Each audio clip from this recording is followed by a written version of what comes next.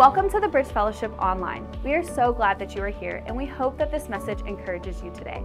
To find more information about our church or future events, go to tbfonline.net. So for just a moment, imagine with me. You, or maybe you and your spouse, or maybe you and some close friends. You've been hearing about this guy, not really sure what to think about him. You've heard he's done some miracles, but all of a sudden, you show up along with them. And all of a sudden, this guy begins to talk. And when you start out, you're just there and you're listening. And as he talks, he's talking about his favorite subject. Y'all good now? Y'all good? All right, good. Hey, they brought their Bible. They're good, I'm telling you, all right? And so all of a sudden you're listening to this guy talk. And you're one of 20,000 people. They call it the miracle of the feeding of the 5,000, but there's 5,000 men. They just counted the men back in that day, so probably 20,000 plus. Most theologians will say it was the largest crowd that Jesus ever preached to. And all of a sudden, you're listening to this guy teach, and you've been there for a while. All of a sudden, the seconds turn into minutes, and minutes to hours, and finally you realize, man, it's getting late in the day. The sun's going down. And as the sun's going down, your stomach begins to growl. And you're going, man, I'm kind of hungry. And there's a group of people, you don't really know who they are, but there's 12 of them, and they're kind of rushing around trying to find something. You don't have any idea what they're trying to find. And all of a sudden, the miracle of multiplication happens. This one man takes 5 loaves of bread and 2 fish. Now, understand, it's not 5 loaves like you think of loaves. It's like 5 pieces of Melba toast and 2 sardines. And all of a sudden, you're sitting there. And all you do is that you see this one man, and all of a sudden, he kind of takes the boys' Lunchables, kind of raises it up and says something up to the skies. And all of a sudden, this group that kind of hanging around, they begin to pass out the bread, and you eat so much that you are full. So if you were there at the miracle of the feeding of the 5,000, because you watched him multiply and feed 20,000 plus, and because you were there, does it change you? Or do you leave the same way you showed up? You see, I know that I have been at this text, and when I preached it, I knew I was coming back to it. It must be a really important miracle, because I want you to see this, okay? Is that the feeding of the 20,000 plus is the only miracle that is in all of the 4 Gospels, excluding the resurrection. There is so much truth. You could do a series of sermons. You could do a month long. But today we talk about this thing called stewardship and how God wants to multiply your money and what that looks like. And so when you think about that, it seems like the disciples are really concerned, and they probably are concerned.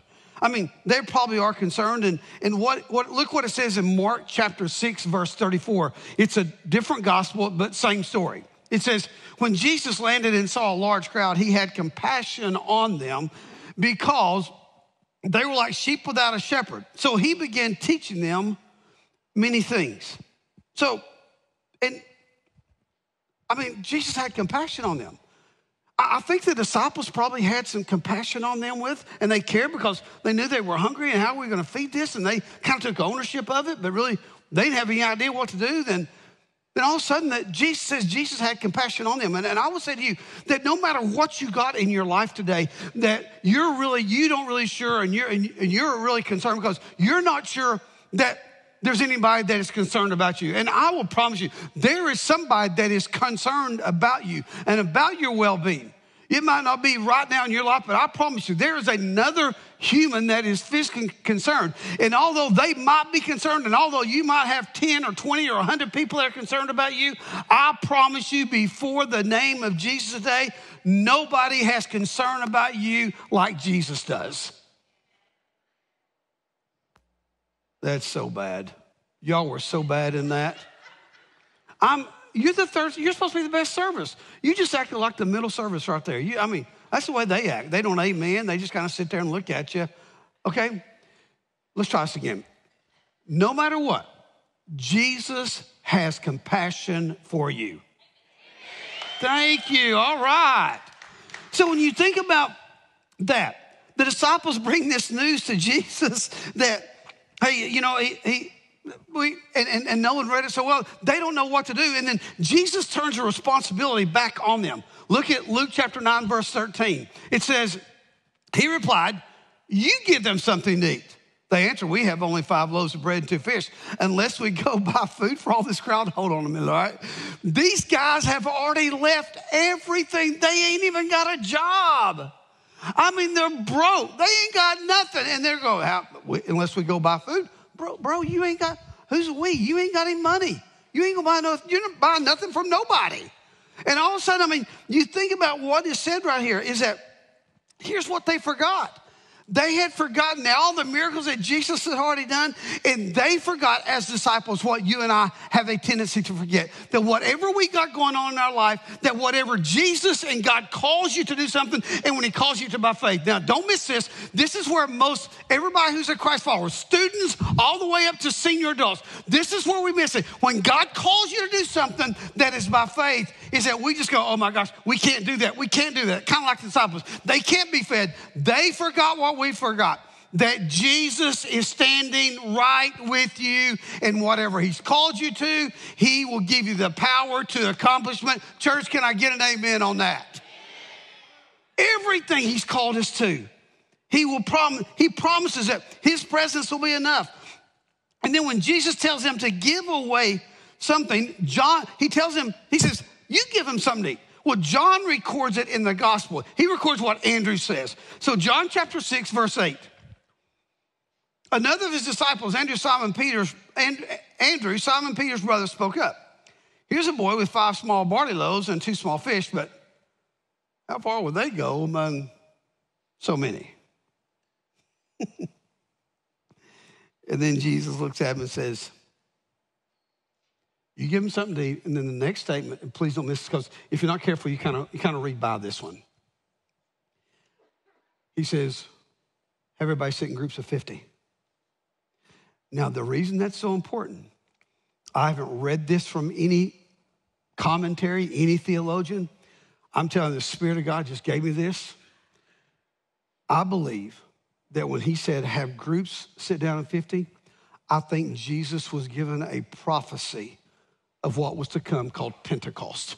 You see, all these people knew about their Jewish holidays, their Jewish feasts. And the first one was Passover, where they would sacrifice a lamb and the blood was spilled on an altar, and they would cut the throat of the lamb, and it would be a picture of Jesus coming, the perfect Lamb of God, giving his life away so that you and I could live in freedom and not have to worry about death. That's why Jesus died for us, so that we could have freedom. But you see, once the Passover came, 50 days later was the Feast of Pentecost. And what that was that we talked a little bit about last week, and that was that they would take the first fruits of their wheat. They couldn't buy the first fruits. They couldn't sell the first fruits. They couldn't eat the first fruits. They would have to take the first fruit of their wheat, and they would make 2 loaves of bread, and then they would take it, and they would take it to a priest. The priest would take the bread, hold it up, and wave it before God, and it was an aroma, what you just sang about. It was an incense to God. Let incense arise. It was an aroma to God, and because they gave the first fruits. They knew what Pentecost was. Well, see, what they didn't understand was what was going to happen after Jesus would die, and he was resurrected, and after he was resurrected, guess what happened 50 days later? Thing called Pentecost. Pentecost happened. And that is where the Spirit of God fell on a group of people, and the Spirit of God came to indwell in a group of people, not like in the Old Testament where the Spirit of God would come and go for certain kind of events, but now the Spirit of God permanently lives in individuals. Is that you thought that the miracle of multiplication was great? Oh no, there was going to be a greater miracle that's going to take place. And other than the resurrection, it was the greatest miracle to take place. It was when Pentecost happened 50 days after the resurrection. So when Jesus says, sit them down in groups of 50, I think it was a picture of Pentecost coming. And nobody really understood it except for Jesus himself. And so when you think about what he was doing here, is that here Jesus is going to multiply the loaves. So I want to give you 3 thoughts of multiplication. Now, these have got to happen before the multiplication of your finances take place, all right?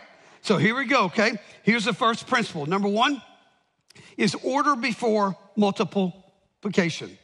Order before multiplication. You know what? Jesus could have taken the 5 loaves and 2 fish and thrown it up to heaven, and God blessed it, and the loaves and the fish just landed in everybody's lap. He could have done that. So why did he tell to put everybody in groups of 50? Other than the fact that probably, I think it would have been a prophecy of Pentecost. Well, because order was a real important thing to Jesus. And the reason he had them sit down in groups of 50 was because he set them down because order was real important. You see, God doesn't bless things in our life that are not in order, especially our finances. God blesses things that are put in order. It's why Paul tells the church at Corinth about having order in worship.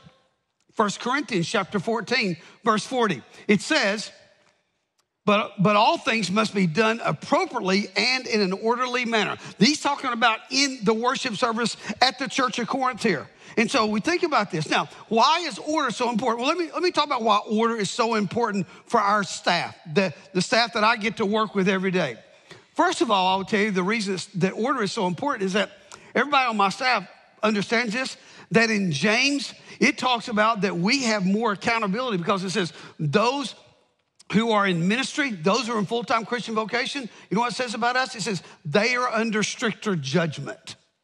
That means we're under stricter judgment. So therefore, order has to be an important thing for us. That's the reason that when people say, you know what, I think that I want to make the Bridge Fellowship my home, then we tell everybody, okay, it's an orderly thing. We ask you to go through growth track, and we ask you to go through growth track and be fully engaged in the church of the living God. If you want your child to be baptized, we love that, we celebrate that, but that cannot happen until they go through a new believers class. Why? Because God is a God of order. It's why when somebody goes through Regen, is that Jim Johnson never lets them become a leader in Regen until they first go through Regen first, because God is a God of order. So here's the question though, are our finances in order? Now, I think you know this, but if we're spending more than we make, I can promise you your finances are not in order. See, what happens is that, this just came out this past week, that right now we have reached an all-time high for a country. For the first time ever, we have exceeded $1 trillion in credit card debt. Now think about that. Why is that? Now, I know there's inflation is here. I get all that, but usually it's because we spend more than we make. Okay, so let me just illustrate this way, all right? You've heard me say this, so it's not a surprise, all right? When it comes to a person, if Phil or Shara, my wife Shara, who's a person who loves clothes the most? Well, that's me. She calls me a clothes horse, all right? I have more clothes than she does. I own that. I'm good with that. I'm not insecure about that. That's why I'm preaching about that, all right? So just know that, all right? So the thing is that, you know what? If you or me or somebody were to go into anywhere and buy anything and there was a tag, no matter what you're buying, clothes, other kind of merchandise, whatever it is, and they would say on the tag, this product is 20% more than the sticker price. Nobody's going to buy that. Are you kidding me? You're almost ready to cuss the salesman at the store. What the heck is this? We do it all the time. We just give our credit card. This is, okay, I know when preachers tell stories, sometimes people look and go, bro, come on. Is that a real story? Because I know people going, that's not a real story. This is a true story. It happened to me, all right? I was on a church staff. I was telling a staff member that was over me, I was telling him that, that Sharon and I were kind of struggling. Christmas was coming, and we just didn't feel like we had enough money for Christmas. We'd put money back, just didn't feel like we had enough. And And I'd taken a pretty major cut in salary to go to that church. And he looked at me, and this guy's over me. He said, well, just do what we do. And I said, well, what do y'all do? He said, November 1st, David Dowdy, you're going to love this story. He said, you know what? He says, just do what we do. November 1st comes, we just buy everything we want to for our kids. We put it all on our credit card, and we're not really concerned about how much money we're spending. We just get whatever we want to, and then we spend the entire year paying that off until we get to next Christmas. You mean you did all that to celebrate Jesus' birth? You got to be kidding me. And I came home and I told my wife that, and she went, no, I don't think we're going to do that. That's not good. That's just not good, all right? Well, you see, and that's kind of the way that we use credit card. And so here's what we want to do, okay? Because let's be honest, if you're going to get your finances in order for some people here, then you're going to have a plan. You're going to have to spend less than you make. So I need everybody right now, everybody here, I need you to get your phone out. Everybody get your phone out, okay? Some of you are just looking at me. See, nobody listens to the pastor. Get out your phone. Maggots, get your phone out. Thank you. So your wife ain't listening. She ain't pulled her phone out either, right? Anyway, so all right. So anyway, all right. Now, we want to help in this. So here's what I want to do, okay? Now, they're going to put a QR code. We need you to scan that. Now, let me tell you what you're scanning, okay? That is Right Now Media. That's a new resource that we have in our church. We have paid for all that. It is great for personal Bible studies. It's great for your life group. It's great for parenting, for counsel for parents. It is just a great wealth of knowledge, of incredible teaching, all right? So you scan that. And now when you go in, you're going to have to set up an account, but it's free, okay? So make sure you do that, okay? Mr. Maggart, would you be sure to help your wife? Give that to her, okay? So anyway, all right? So anyway, the thing is that we want to help in that. But let me tell you, even though that if you have a plan that you're going to be on a budget, please, please, please have some accountability with your budget. You cannot spend more than you make, all right? So have some accountability for the budget. So the first principle is order before multiplication. Is the second thing I want to give you. Second thought is bless before multiplication. So yes, you have to have order before multiplication. That means get on a budget, spend less than you make, but also the only way that your finances are going to be blessed, first of all, just like the disciples when they took the bread and the fish, and what they do, they brought it to Jesus. You've got to be able to take your first 10% and you've got to bring it to Jesus. If you don't do that first, your finances will never, ever be blessed. It's what got the nation of Israel in so much trouble. I mean, for years and years and years, you know what they didn't do? They didn't honor God with their finances. And finally, the last book of the Bible, before there's 400 years of silence, okay, they have not honored God. So Malachi, through the prophet of Malachi, this is what he says to the people, okay? So Malachi chapter 3, verse 6. It says, first of all, I, the Lord, do not change. Let's stop right there, okay? At this point, God is making a statement about his own character. And this is what he's saying. I don't change. I don't change about the things that are written down, that I give permission to written down, all right? So you know what? We don't struggle with God saying, you know what? Thou shalt not commit murder. That's an Old Testament principle. There is not one parent here that would look at your kid and go, you know what? I got a great idea. For free time today, why don't you go out and rob a store and see if you can get caught or not? Just see if you can get away with it.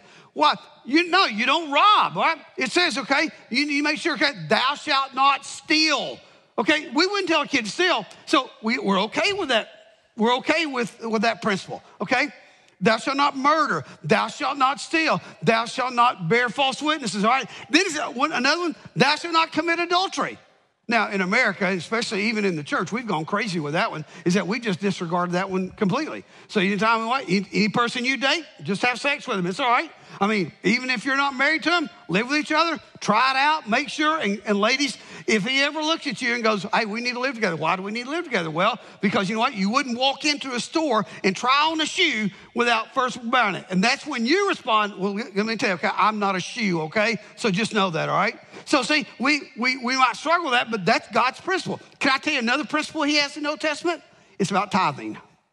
He has not changed about it.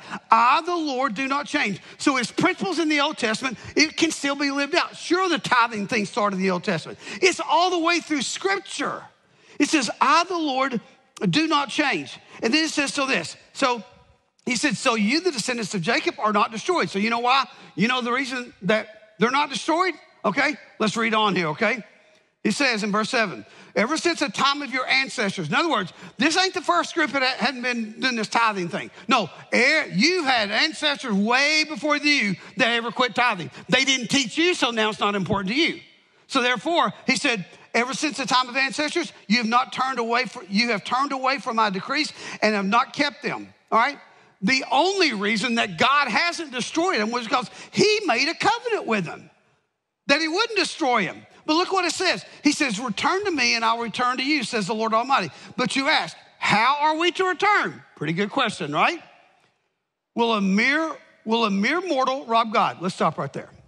So let me ask a question. With your money, are you tithing to the Lord? Here's a better question. Are you robbing God? Like I said, you would never look at your kid and say, go rob a store. But yet we give, especially as adults, we give ourselves permission to rob God. Oh, don't worry. It's going to get better here in a minute, all right? So here you go, all right? So, will a mere mortal rob God? Yet you rob me. But you ask, how are we robbing you? In tithes and offerings. Verse 9. You are under a curse, your whole nation, because you are robbing me. And then verse 10. Bring the whole tithe into the storehouse. Now, what's the storehouse?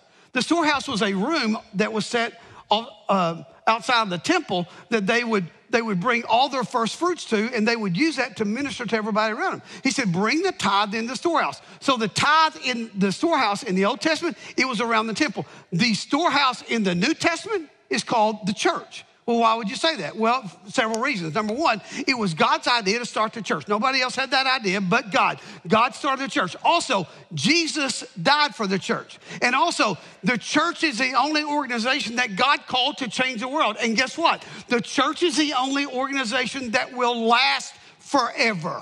Every relationship you got in your life has a shelf life. Even your marriage, it all has a shelf life. Because when you get to heaven, you're not going to be married as you're married now, because you're married to the Lamb of God, to Jesus himself. And so you have to understand that when we talk about that, it's the only organization that will last forever. But what do? We give ourselves excuse not to tithe. And so what we do is that we just rob God. We just take money that we're supposed to give to God to him. What we're supposed to give to him, we don't give to him. And he says, bring the whole tithe into the storehouse, that there may be food in my house. Test me in this. Okay, the only time in all of Scripture that God says, test me, it refers to your tithe. Test me in this. You don't believe I'll do it? Test me. And then it says, test me. And then God puts his integrity at stake in the word. And this is what he says. Test me in this, says the Lord Almighty, and see if I will not throw open the floodgates of heaven and pour out so much blessing that there will not be room enough to store it. I mean, when you think about this, folks, there should never be a time in your life that you are not giving your 10% to a local church. If our church is not your church and you're not supposed to be here, go somewhere where you can get plugged in and you can give that church your 10%. You take your hands off of it. Matter of fact, you know what the scripture says about the tithe? It really is not giving your tithe, okay? When I say that, you don't even give your tithe. You return your tithe, because the book of Leviticus says the tithe is the Lord's. So you're just returning to him what is already his. Now, it is by faith, because you got to trust with him by faith. And there's a lot of people that always ask, they go, well, when you tithe, do you tithe off the net or the gross? And you've heard me say this, that completely depends on you. Do you want to be netly blessed or grossly blessed? That's what it depends on. So you got to decide what you're going to do there. And so when you think about giving your tenth, you see, the tenth is set apart. That's what it says in Leviticus. It's set apart. It's holy. The 10% you don't touch. You give it to the Lord through the local church that God's called you to. And then he says, test me in this. It's the reason that we do a money-back guarantee at our church. If you've never tithed, we tell you to give off the gross for 6 months. If you're not completely satisfied with what God does with your money, this is backed by our leadership team, we'll give you all the money back. Why would we do that? because God says, test me. If God can put his integrity at stake, we can put our integrity at stake. That ain't a big deal. Test me in this and see if I won't throw open the windows of heaven. When I was in seminary, I worked with a guy that was just, boy, a godly man, a great businessman, laid carpet and tile. And so that's what I did for my part-time job while I was a seminary student. And the one thing that Mr. Gene always talked about was tithing. I mean, that was kind of his deal. He talked about tithing over and over and all the time. And finally I looked at him one day and I said, Mr. Gene, why do you always talk about tithing? He said, well, because we need to not trust ourselves. We need to trust God with our money. I said, well, why's tithing such a big concept to you? He said, well, it's real simple. He said, you see, I got a shovel and I take my shovel and I throw it up to God. And all of a sudden, what God does, he takes his shovel and throws it back down on me. And this is what I've always seen, that no matter what I throw up to God, he always throws down more on me. And it's real easy to go, well, you know what, I've tried that deal. And God just has never blessed me. Really? The fact that the Holy Spirit of God lives in you, that you did nothing to get, that Jesus sacrificed for you to have, and the Holy Spirit of God lives in you to give you purpose and direction and counsel, and also the fact that you are not going to spend eternity and you're going to escape the damnation of a place called hell, that wouldn't be enough for you? I mean, I'll be honest. This morning when I walked in, I got up earlier, much earlier than Cher does on Sunday, and I walked into my bedroom and I saw her laying there, and God says, you don't think you're blessed? You're a blessed man. And I don't need any amens about that, because I know you're thinking, okay, I'm more blessed than she is, all right? I don't need any amens about that, all right? So the thing is that I'm sitting there going, and God woke me up this morning. Would that not be enough to tithe off of? That you rob God of what is his? So how in the world, what is this tithing all about? You see, the results of tithing is always about ministering to someone else. It's why we're able to send $20,000 to resurface a basketball court for a school in Kenya and to partner with a Gale family who are our international partners. It's why we're able to pay people's mortgages, to pay people's medical bills, to give gift cards for groceries. It's why we're able to have a next-gen camp. It's why we're able to have interns for the summer. It's why we are able to have a daddy-daughter dance night. It's why we're able to have a mother-son date night, a marriage conference, and a women's night, a men's night. Why do we do all that? How in the world are we able to purchase the acreage right across the street for us at Powell Grove? How in the world would we do that? Simply for one reason: because you bring your tithe into the storehouse. That's why. That's the only reason we do any of that. It's because of the faithfulness of you and what you give. And so when you think about that, you see, there's a lot of people that just go, you know what? I'm just not really sure about this. Well, let me just give a quick word of warning with you about some things here, okay? The first word of warning I would say is that to every person here who has a job, you got a job, you ought to be giving your 10%. You take your hands off of it. That's God. You don't touch it. You give it to God first. You take your hands off of it. So that's the first thing you do. And so you see what happens is that, men, if I could just speak directly to you. You see, men, what we do is that we're never really in a habit of taking counsel from anybody. It's the reason we don't take counsel from our wives. If you're a single man, you still don't take counsel from people, because we have this kind of innate thing about us that's in us that we don't need counsel. So we don't take counsel from anybody. So we sure don't take counsel from God, especially with our finances, because that is such a sacred cow to us. So let me be an equal opportunist here, okay? Ladies, you got a job, you're supposed to tithe your 10%. Your 10% is not supposed to go to Amazon. It ain't supposed to go to buy bags and purses. It's not to buy for your tuition for your kids. It's not to spend on your kids. It's not to spend on your grandkids. It's not for your pedicures and your manicures. And I'm telling you, ladies, if you go and get your toes done and you spend your tithe money and you get a toe fungus of it, you have been warned, all right? Don't come to me and say, hey, pray for me, I got a toe fungus. What, did you tithe? No, I didn't tithe. Well, that's what you did, all right? And men, you know what we do with our tithe? A lot of you men, you're driving your tithes. You're in so much debt with that crazy car because you had to have it. Had to have it. Therefore, but we're going to rob God. We're going to not give God what is his. And see, another thing that happens, if I could give a word of warning, is that a lot of times we say, well, I'll tithe if I know that God will bless me financially, and God very well might do that. But you know where your blessings are? Eternity. It's where you spend all of eternity. That's where your blessings are. And let me tell you, if you didn't know this, every person who has never given, who's never bowed a knee to Jesus, never given their life to Jesus, they will stand before God at the great white throne judgment, where they will be sentenced to a place called hell for all eternity. But every believer in Jesus, we will all stand at the judgment seat of Christ, where our works will be judged, including what we did with our money. So you better ask yourself, how are you going to stand? Now, before I give you the third thought here, let me just say, because a lot of people usually ask, okay, if I haven't been tithing for a while or never tithed, do I need to catch up from the past? No, you don't. I don't see that anywhere in Scripture. Just start right now with what you got and start tithing. Now, a lot of people say, well, we're in so much debt, we can't tithe. Well, get some accountability, get on a budget, and who knows, you might be able to tithe and don't even know it because the wasteful spending you got. But let me tell you, you might have to make some changes. But also I would say to you that if you say, there's no way, because I understand where reality meets, and I get all that. Well, then make it your goal to say, okay, we're going to start giving this, but we're going to get to 10% and start working to get out of debt.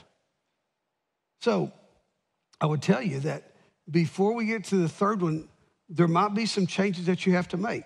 But here's a third principle. This is the one I'll close with, all right? It's given away before multiplication. You see, the miracle doesn't happen in Jesus' hand. Oh yeah, the disciples had to first of all come and bring it.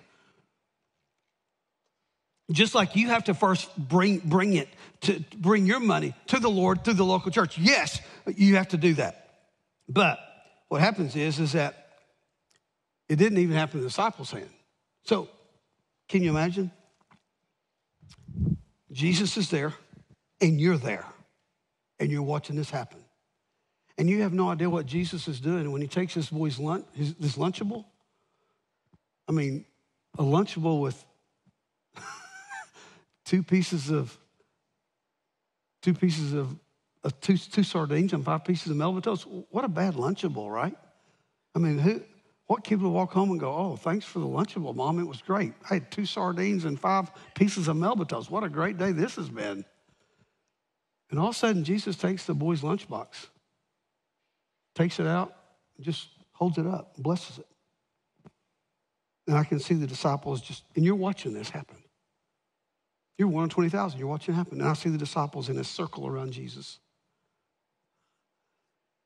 And Jesus takes a piece of melba toast, just takes small portion, tiny, just a little bit of fish, breaks it off. I think he started with Peter first, because Peter would be the planter of the first New Testament church. And he just puts it in Peter's hand. Just takes it and just puts it, hardly anything in his hand. Then Jesus looks at him and goes, go, give it away. Jesus, would you like to bless that again? No, I'm good. Go ahead and go, give it away. And all of a sudden, he gives all of it out to the 12 and says, go give it away. And all of a sudden, they start giving it out. And every time they give it out, there's more that shows up in their hand and just keeps multiplying. Every person keeps multiplying. And they just keep giving it to him little by little. Just giving it away. Because, see, the miracle didn't happen when Jesus blessed it. The miracle didn't happen when he gave it to the disciples. The miracle only took place when they gave it away. The miracle of your finances, it's not multiplied until you give it away. That's never going to happen until you choose to give it away. Why would, and it says, it's kind of just of a tagline that Nolan talked about that when he read it, I love this part. It's kind of a tagline. Oh, by the way, there's 12 basketfuls left over. Why did the disciples get the basketfuls? Why did the 20,000 not get doggy bags? He could have done that. Why did he do that? Why did he give the disciples? Don't miss this. This is why he gave it to the disciples. If you read in the book of Luke, there's 3 miracles that are done in this area called Bethsaida. 1, there was a man that was born blind that Jesus healed him. Number 2, when Jesus walked on water. And number 3, the feeding of the 5,000.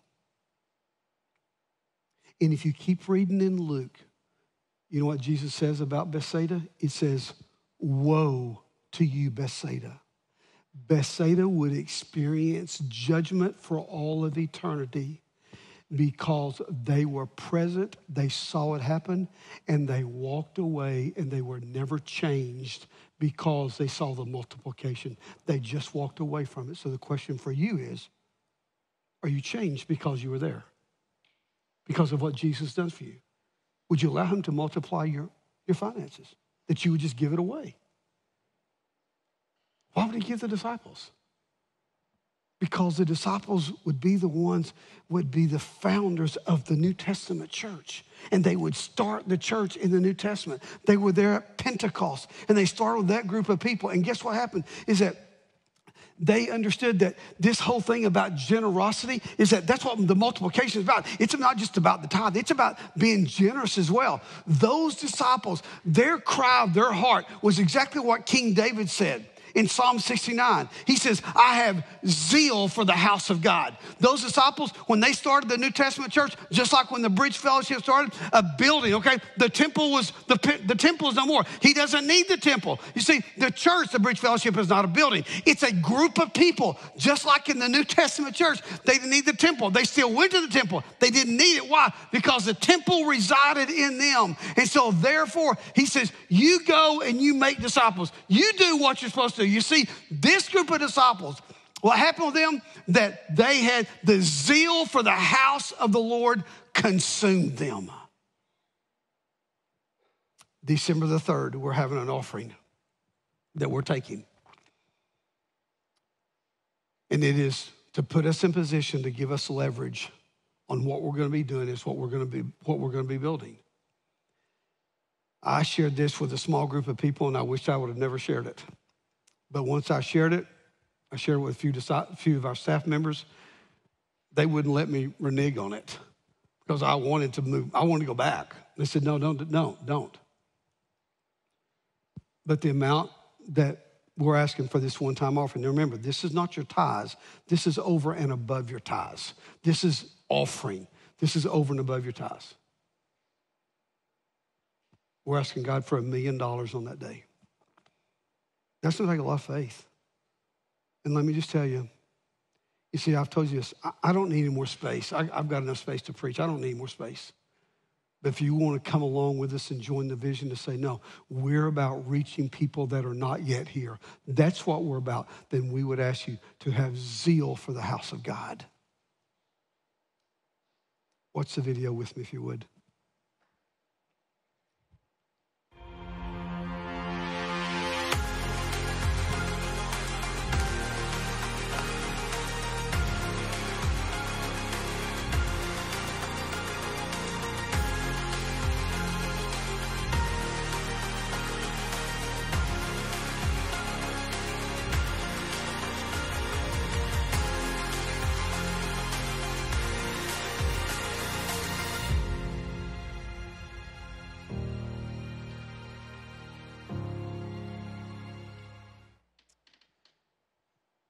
I want to close with this story about generosity. I told it years ago. It's the best story about generosity that I've ever seen. I'm a seminary student at Fort Worth at Southwestern Seminary. I'm rooming with a guy by the name of Jim Presnell. On a Sunday night, Jim and I go to Glenview Baptist Church. First time we'd ever been to that church. It eventually would become my home church. But the pastor, Dennis Ball, gets up and he's taking the offering. He said, we're asking you to be a hilarious giver. It says in Scripture to be a cheerful giver. That word cheerful is translated hilarious. You know what that means? That doesn't really make a lot of sense, but we're just trusting God. He said, we want you to be a hilarious giver. Jim Presnell pulls out his checkbook, his back pocket. Now, I know some of you are so young, you have no idea what I'm talking about with a checkbook, all right? There was a registry that you kept never mind, all right? You just don't worry about it, all right? But Jim looked at it, he said, I got $326 in my checking account. How much you got? I said, I got just about that much. Why? Let's be hilarious in our giving. I said, what are you talking about? Let's write the full amount and just give it to this church. I said, dude, this is not our home church. I know, but just think, if we're just hilarious in our giving, let's do this and see what God will do. I looked at him, I said, you're crazy. I'm not doing that. Oh, man, come on, no. You got a pen? I said, yeah. Let me see it. Give it to him. He writes out a check, paid to the order of Glenview Baptist Church, $326. I said, dude, you understand that rent for our apartment is due on Thursday. $300 a piece. Yeah, I know. What are you going to do? I don't know. But I'm going to be a hilarious giver, and God's going to come through. I said, you've lost your mind. Monday happened. Nothing took place. Monday night, I said, what are you going to do? He said, I'm going to start fasting tomorrow. I'm going to fast everything but water. He fasted all day of Tuesday, nothing but water. I said, are you hungry? He said, yeah, I'm hungry. What are you going to do tomorrow? We'll keep fasting. Fasted Wednesday. Only water, nothing to eat. Nothing happened. Thursday morning, heard anything? No, it's all good. Thursday afternoon, we're at Cinnamon Tree Apartments. The phone rings, I pick it up. Hello? Yeah, this is Southwestern Seminary Business Office. Is Jim Presnell there? He is. I just hear Jim's side of the conversation. Yeah, it's Jim Presnell. Yeah, I can do that. Thanks. Goodbye. I said, what's going on? He goes, I don't know. I said, the business office wants to see me. I said, did you not pay a parking ticket or something? I think I'm good. I don't know what it is. So we go. Get to the office. Lady says, are you Jim Presnell? You got identification? He goes, I do. Hands me an envelope. He opens the envelope up. It's a check made out to Jim Presnell for $1,000. He asked the lady, he said, who brought this in? Nobody, it was mailed in. And I said, who's it from? He goes, I don't know him. I have no idea who this is. You don't know? No. I said, dude, what are you going to do with $1,000? First thing I'm going to do, I'm going to give the Lord what is the Lord's, the first 10% of it. And then me and you, we're going to go to Poncho's and we're going to eat. Now, if you ain't never lived in Texas, for a seminary student, Poncho's was the place, dude. I'm telling you, it was $4.99 for all you could eat. And at the table, they'd have Mexican flags. You'd raise that Mexican flag, and they'd walk up and go, yes, and you'd tell them what you wanted. I'm going to tell you, 5 loaves and 2 fish had nothing on us when we showed up at Poncho's. And we ate till we couldn't eat anymore. And oh, my goodness, when you didn't think you'd eat anymore, they brought you this basket of sopapillas. You'd tear off the corner. You'd pour honey in them. And you'd eat those things. And you just thought, God, this is so good. We just sit and laugh.